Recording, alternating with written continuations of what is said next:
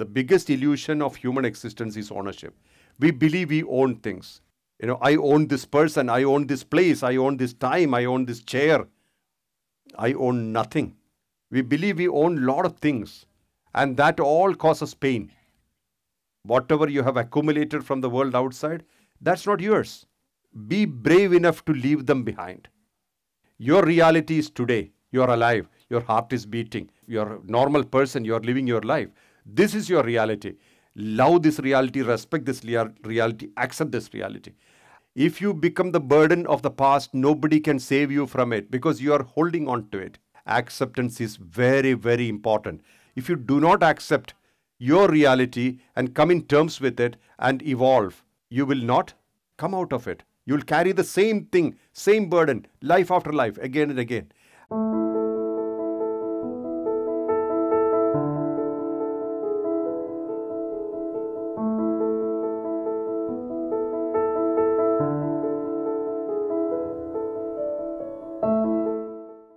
Why do we have sorrows connected to anybody, not just children, to anybody?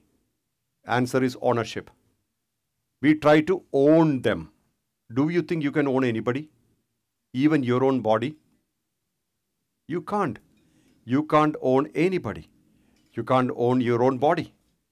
So understand that clearly. The children came to you, came through you, but you don't own them. What you can do as parents is that you can give them good food, good place to sleep, good education, all those things, guidance, support. That's the best you can do. So first of all, ownership is a very, very big illusion. The biggest illusion of human existence is ownership. The biggest illusion of human existence is ownership. We believe we own things. We believe we own people. We believe we own lands. We believe we own a lot of things. And that all causes pain. And that's why even when we are leaving the body at the time of death, we are suffering. Just because of ownership. You can't leave these things and you can't go. So what you can do is to bring light to them. If you don't have light, get light. What is light in this context? Clarity. Clarity is very important to help other people. And bring light to them. Light of awareness. Light of awareness is what? That you are just here as a tourist. The two boundaries, birth and death, you cannot change. And you had no control. You did not know that you will take birth. Of course, consciousness knew you are taking birth. But as a human being, as a person, you had no idea. You are born and you will die. This is for sure. And in between, you need to have a good life. Do you want a life of sorrows because of somebody, something? Be happiness. And that happiness becomes happiness of the society. In life, the best thing you can give to yourself is awareness. The best gift you can give to yourself in this lifetime is awareness. Fundamental awareness that you are not the personality. You are the consciousness walking through the personality, experiencing earth. This awareness is very important. Acceptance is also important. Acceptance is accepting the time, accepting the events of life, and keep moving. Why do we carry burdens on the head all the time? Past, sorrows. What happens, I'll tell you. The same thing we will carry when we die. The same baggage of pain and depression and suppression and agony and injustice and insecurity. We collect them, we keep them, we store them, and we carry them further. Next life will be the same. That's why this life is very important. To leave things of the past in the past, bury them, leave them. Be in the present. Expand yourself in awareness. And next day, if it happens, be happy. You are born again in the next day. Each day should be treated like that. You deserve to be happy. Actually, that's what life should give you. And you should give life. So please remember this very clearly. If you become the burden of the past, nobody can save you from it because you are holding on to it. I think I've told you the story of a blind woman or a woman who was going to be blind. Her child died. And she was devastated because husband and child, three people were living together. Husband died in a road accident, and she was completely occupied with the child. Then the child died. Then she said, I don't want to live anymore. I don't want to see this world anymore without my husband and child. She blindfolded herself. So her relatives said, don't be crazy, because how will you live when you are not seeing the world? No, I don't want to look at the world without them. So they took her to a master, a guru. And Guru said, my child, I understand your pain. And you should not see the world without them. I fully appreciate this. But my only worry is, you will take another birth. You will have your husband and child coming back as relatives of you. But you won't be able to see them because you will be born blind. You will be born blind because that's what you're choosing now. Your choice, if it is not enough in this life, it will continue to the next life. Life is like that. It's a continuous process. Body to body to body, you're transcending. The story, the thread is the same. So if you choose blindness, you will be born blind. Do you want that? Or you want to accept reality, move on, and then come back and enjoy the life together? Acceptance is very, very important. Other side is stupidity. Lack of acceptance is stupidity. If you do not accept reality, you have no progress. Whichever guru you go to, whichever activity you do, whichever path you follow, if you do not accept your reality and come in terms with it and evolve, you will not come out of it. You will carry the same thing, same burden, life after life, again and again. And then don't blame anybody. Nobody else is responsible for this. We have captured them, conquered them, kept them, and we are manifesting them ourselves. Our pain, our pressures, our pleasures, all these are manifested by us. We are responsible for our life. Nobody else is responsible. Nobody else. Nobody else can be responsible. If you consider somebody as a master, understand the master is light. Use your candle well. Get light from him and be the light. That's the best you can do. Best you can be. And that's permanent. All the people who are walking the path of liberation, I would like to tell you one thing. See, there are a lot of things inherited from our parents, from our society, from the teachers, from everywhere. Various burdens and various phobias, various fears we have collected from the world. They are not important. Whatever you have accumulated from the world outside, that's not yours. Be brave enough to leave them behind. Your reality is today. You are alive. Your heart is beating. You can eat. You are a normal person. You are living your life. This is your reality. Love this reality. Respect this reality. Accept this reality. Then, you can leave the past in the past and look forward for the future.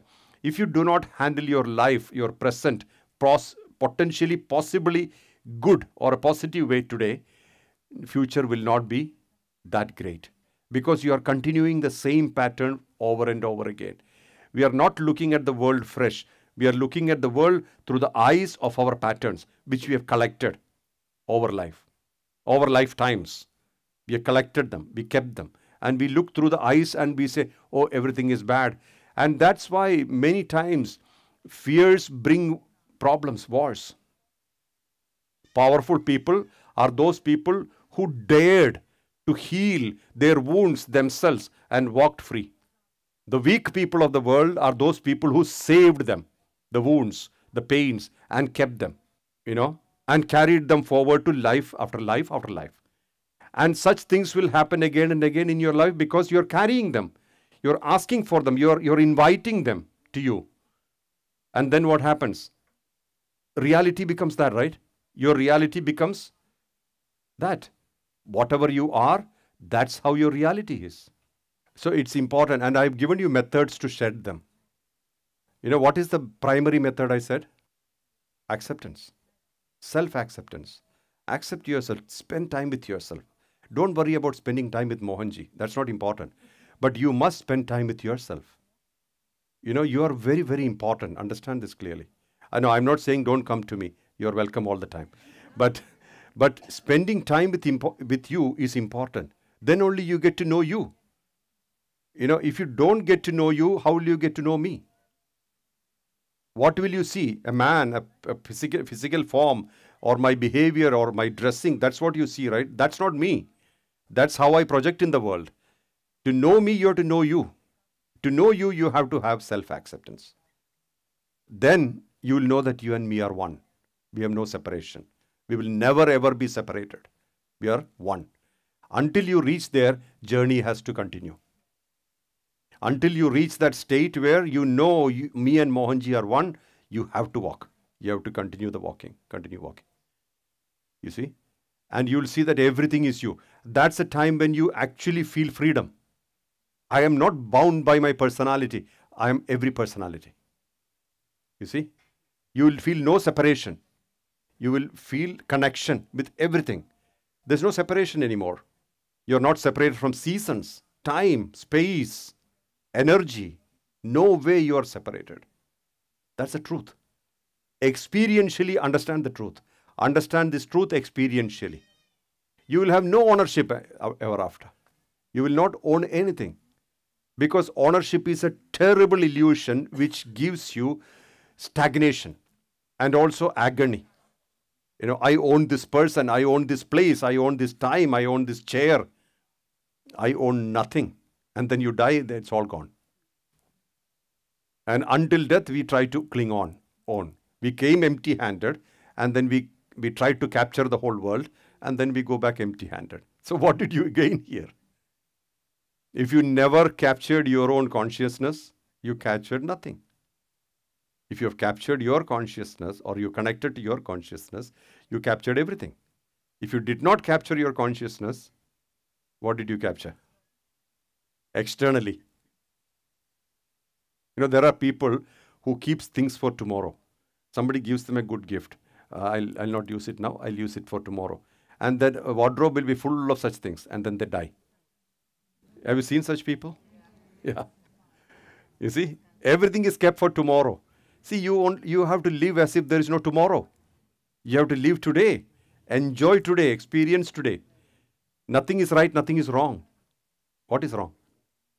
Violence is wrong. Harming somebody is wrong. Harming somebody, hurting somebody is wrong. Why? Because it creates bad energy. Harming somebody, hurting somebody, it creates bad energy. You should not do that. What else is wrong?